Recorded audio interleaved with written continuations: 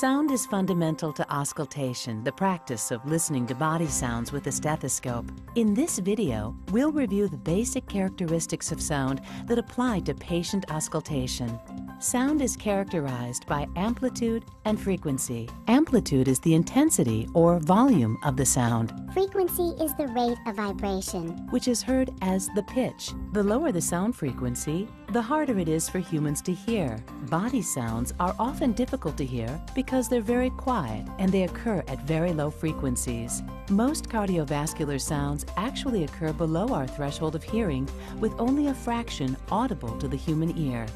The acoustic performance of your stethoscope can make a significant difference in your ability to detect, identify, and diagnose potential medical concerns. 3M Littmann stethoscopes provide outstanding auscultation performance, quality, and durability.